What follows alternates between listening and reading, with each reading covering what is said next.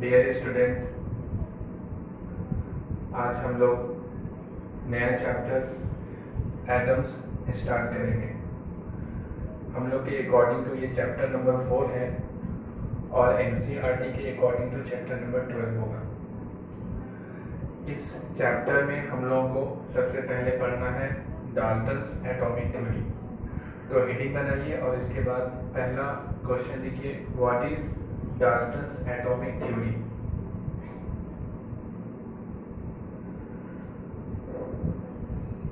What is Dalton's atomic theory. Answer में लिखिए, according to this theory,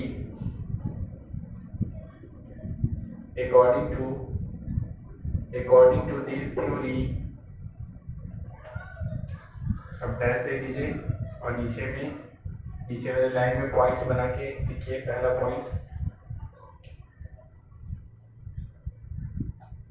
points में लिखिए, matter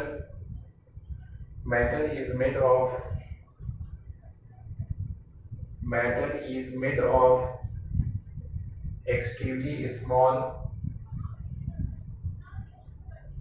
extremely small particles which is called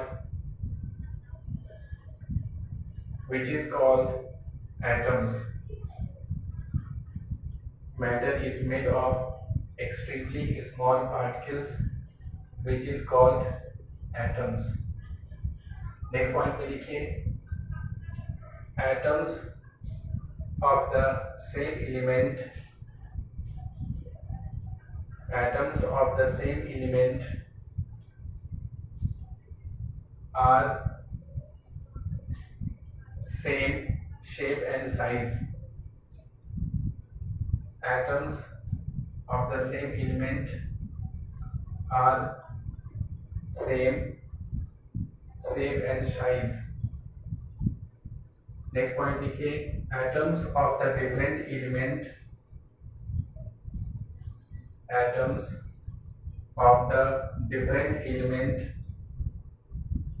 are different shape and size.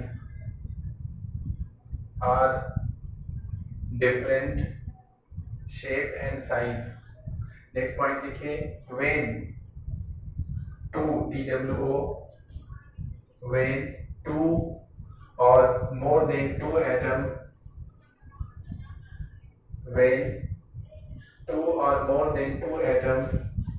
combine together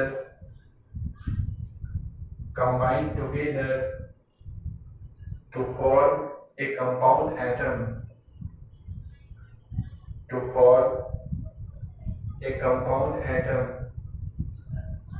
which is called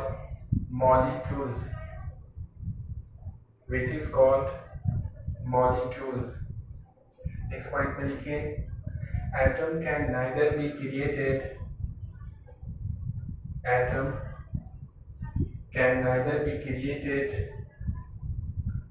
nor be destroyed.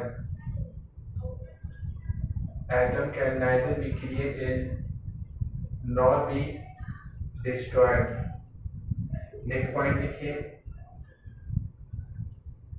atoms are electrically neutral.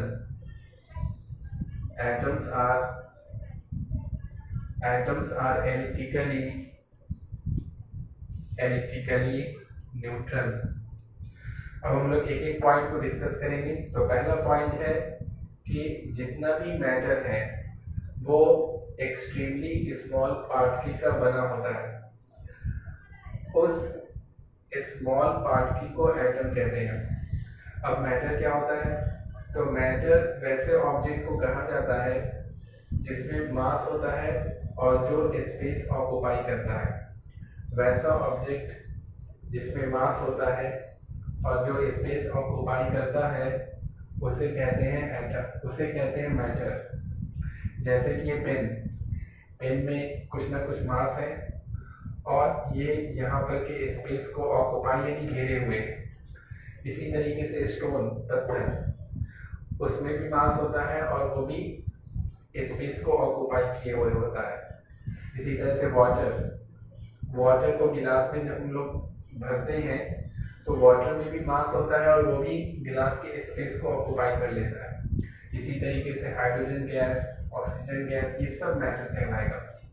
तो scientist Dalton का ये कहना था कि जितना भी मैटर है, यानी ये सब चीज़ें, पेन, स्टोन, वाटर, गैसेस, ये सब स्मॉल पार्टिकल्स का बना होता है, वेरी स्मॉल पार्टिकल्स का बना होता है, और उन पार्टिकल्स को कहते हैं एटम। यानी ये बहुत छोटे छोटे पार्टिकल्स का बना हुआ है।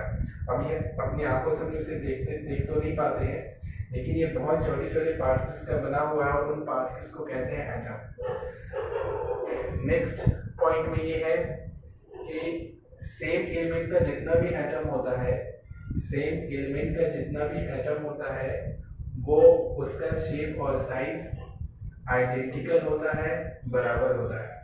जैसे कि कार्बन, अगर कार्बन के साइज को ये मान लेते हैं कि ये कार्बन का साइज होगा इतना बड़ा, इस तरह से कार्बन का साइज होगा, तो कार्बन को चाहे आप प्लांट से ले लें, पेड़ पौधे से ले, या फिर बॉडी से ले, या फिर कहीं से भी आप लेंगे, तो सारे कार्बन का साइज इतना ही बड़ा होगा और सबका शेप भी आइडेंटिकल होगा, एक जैसा होगा। इसी तरह से अगर ऑक्सीजन आप लेते हैं तो ऑक्सीजन का साइज अगर सपोज कर लेते हैं कि ये ऑक्सीजन का साइज है, तो ऑक्सीजन चाहे आप वाटर में से लें, चाहे ऑक्सीजन आप एयर में से लें, सारे ऑक्सीजन एटम का साइज इतना ही बड़ा होगा और सबका शेप भी आइडेंटिकल होगा। यहाँ पे भी देख सकते हैं कार्बन का ये सपोज कर रहे हैं, ऑक्सीजन का ये सपोज कर रहे हैं। नेक्स्ट पॉइंट में ये कहना था कि डिफरेंट एलिमेंट के एटम का शेप और साइज डिफरेंट होता है। डिफरेंट एलिमेंट का एटम, जैसे कार्बन एक एटम है, ऑक्सीजन एक एटम है, तो इन दोनों का शेप और साइज आपस में आइडेंटिकल नहीं होगा, कभी भी बराबर नहीं होगा। यहाँ पर भी हम लोग देख सकते हैं ये कार्बन का साइज है, ये ऑक्सीजन का साइज है, ये बड़ा है, ये छोटा है। तो दो डिफरेंट अगर एटम है तो उसका शेप और साइज कभी भी आइडेंटिकल नहीं होगा। इसके बाद नेक्स्ट पॉइंट में ये है कि जब दो या दो से टू और मोर देन टू एटम, दो या दो से ज्यादा एटम जब आपस में कंबाइन करता है तो कंपाउंड एटम का फॉर्मेशन करता है। जैसे यहाँ पे देख सकते हैं कि हाइड्रोजन का एक एटम हाइड्रोजन के दूसरे एटम के साथ जब कंबाइन करेगा तो यहाँ पर बनाएगा कंपाउंड एटम। इसको ही कहते हैं, इसको दूसरे वर्ड में कहेंगे मॉलिक्यूल्स, इसे ही कहते हैं हम लोग मॉलिक्यूल्स। इसी तरीके से जैसे कार्बन का एक एटम और ऑक्सीजन का दो एटम आपस में मिलेगा तो बनाता है कार्बन डाइऑक्साइड। तो यहाँ पे इसे कहेंगे एटम, कार्बन का एक एटम, ऑक्सीजन का दो एटम आपस में मिल करके यहाँ पर बनाता है कार्बन डाइऑक्साइड। इसे हम लोग कहेंगे कंपाउंड एटम, या फिर दूसरे वर्ड में कहेंगे मॉलिक्यूल्स, इसे कहेंगे मॉलिक्यूल्स। इन सबको कहा जाएगा एटम, इसे भी मॉलिक्यूल्स कहेंगे। इसके बाद साइंटिस्ट डाल्टन का ये कहना था कि atoms can neither be created, atoms को ना तो हम लोग क्रिएट कर सकते हैं, ना तो बना सकते हैं, और ना ही उसे डिस्ट्रॉय कर सकते हैं। Atom can neither be created not be destroyed. इसके बाद नेक्स्ट पॉइंट में ये है कि atoms are electrically neutral. Atoms are electrically neutral. Electrically neutral कहने का मतलब ये है कि किसी भी एटम में जितना पॉजिटिव चार्ज होता है उतना ही उसमें निगेटिव चार्ज भी होता है, और दोनों चार्ज को जब ऐड करेंगे तो टोटल चार्ज या फिर नेट चार्ज जीरो हो जाएगा। जैसे अगर हाइड्रोजन में अगर +1 पॉजिटिव चार्ज है तो इसी हाइड्रोजन में -1 निगेटिव चार्ज भी होगा, और दोनों को जब ऐड करेंगे तो टोटल चार्ज हमारा आ जाएगा 0, नेट चार्ज आ जाएगा 0।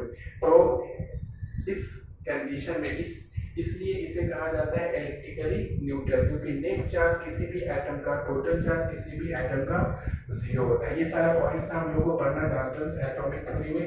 नेक्स्ट में हम लोग पढ़ेंगे रदरफोर्ड एटॉमिक मॉडल।